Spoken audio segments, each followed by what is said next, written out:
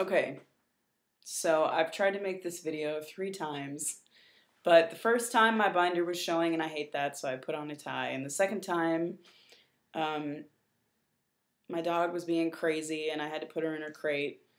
But third time's a charm. So it is October 30th on Saturday at 1:25. And I just got home from an audition and hanging out with a friend last night, and yesterday was amazing. I'm officially back together with my girlfriend. She came over and we talked. We sat and just talked for about an hour, I think. And then we had discussions of the nonverbal variety. And then we went to lunch, and it was an awesome day. Like, it was so obvious that we were both in better places in our lives, and we were both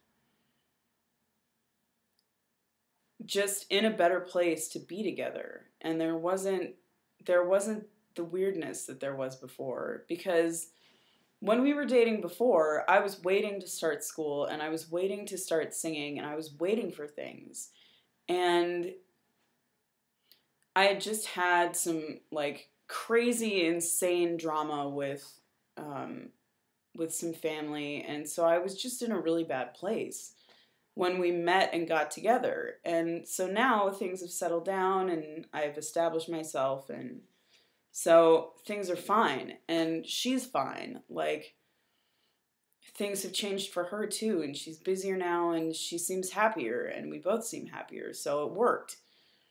And I'm thrilled about it. I'm so excited. That's not to say that I'm not all about going slow and being pragmatic and, keeping my head on tight in a relationship, about keeping my head screwed on. But I'm more prepared to weather what our relationship entails. And she has obligations that she has to fulfill, and I have obligations and responsibilities, so we can't see each other as often as some couples are able to. And that's okay. And, I think we kind of both learn to be okay with that and take the relationship for where it is right now. And that's okay. So it was an amazing day with her, and I'm just so blessed to have her as a partner. She's amazing. The other cool thing that happened was I bought a packer. I'm joining the ranks of the guys on YouTube who show their dicks in their videos. But this is it. The cool thing is that it's not actually meant, I guess if you had to categorize it, it would be a pack and play. But the cool thing about it is that it's got this spine running down the shaft that you can mold and do things with to achieve pleasure during intercourse, obviously. But the cool thing is it can be a packer because it's so squishy, and like you can make it lifelike. Like most cisgendered male dicks hang, and then they kind of turn to either the right or the left. So you can make it's totally a pack and play. The cool thing is that it was $8.95. And because there's no sales tax in Oregon, it was $8.95. And so I got my first packer for under $10, which is pretty awesome. And I have underwear that's perfect for it. Like, it can just sit in there with almost no securing at all, and just not, like, there's no danger of it falling out and, like, flopping onto the floor during an audition, or, it's totally safe. Like, I can almost put it in there without, like, I think eventually I'll have to use, like, a safety pin or something to secure it, but you almost don't even have to, which is also kind of cool. It's 5.5 inches, which is good for someone of my height and build. I see some guys who get Packers and they're like gigantic. And like body type and weight doesn't always dictate how big your dick is going to be if you're a cisgendered male. So there's really there's no chart that you can like download and figure out what size dick you need. I don't think. If that exists, please correct me and tell me I'm wrong. But I see some guys who get Packers and they're just big and ridiculous and you look like you have a boner all the time. But with this one, I wear shorts usually year round, and I do wear jeans, and it creates like a bulge, but it's not out of control, which is nice. So I wore it to my audition I wore it for the first time today to my gay men's chorus audition for a solo part, and I felt so much more confident finding and wearing a Packer. And it felt great. It felt awesome, finally, to know that there's something down there. Is pretty cool.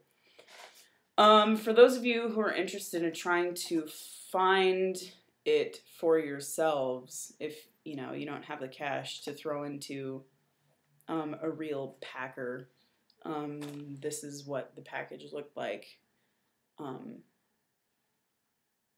So check it out. I'm pretty sure that you can read that.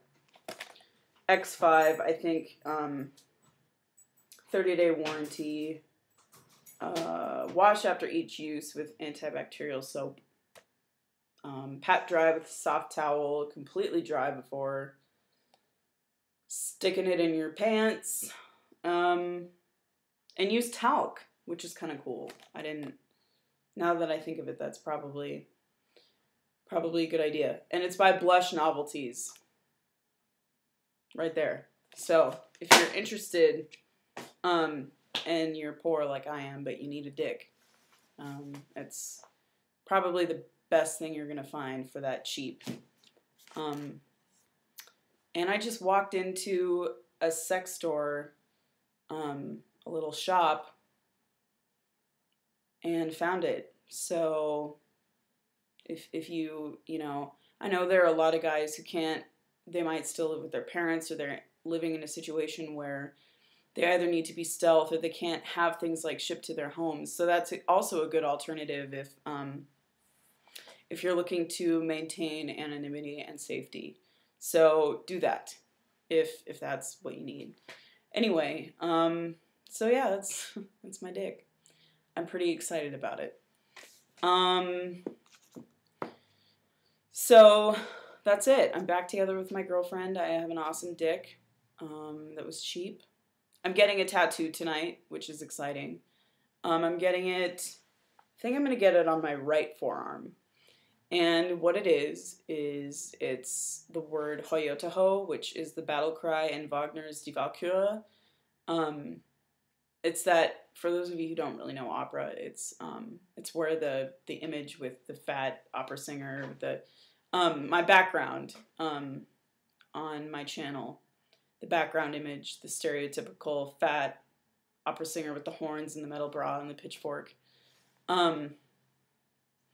That's what she sings. That's her little battle cry. And the cool part about this tattoo, not only does it kind of display that I love Wagner and opera and all of that superficial shit, but it also connotates for me kind of tipping my hat to my former identity, and still to some degree my identity as a butch lesbian, because Hoyotaho is something that females say. It's a female thing because German is a gendered language, and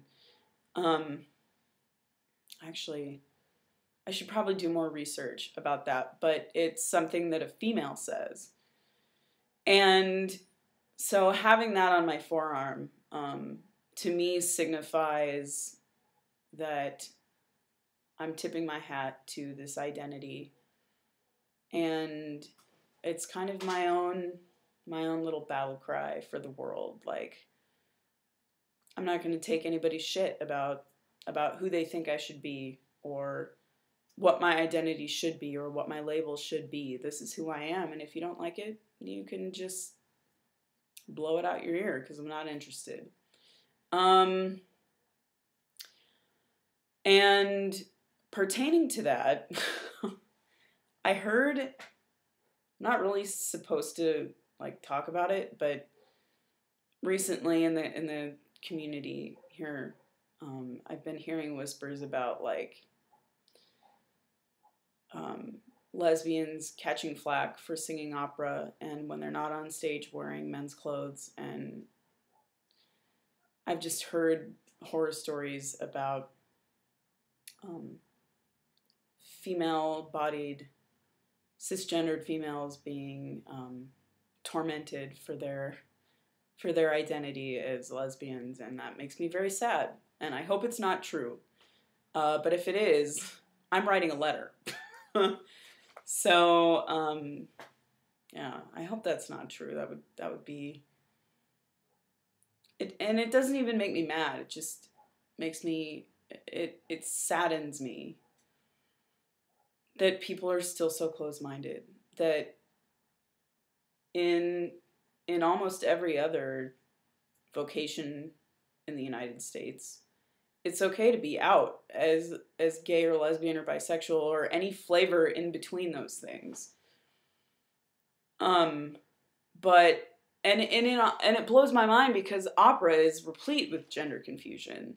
So why, if you identify as a lesbian or trans or whatever, why an opera of all things, why you would be shunned for that? Ugh, it just makes no sense at all. And I hope it's not true.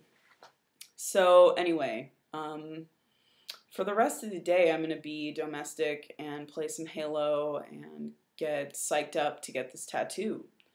And I'll make a video when I come home after I have it done. So yeah, that is all, and I will talk to you guys later. Bye.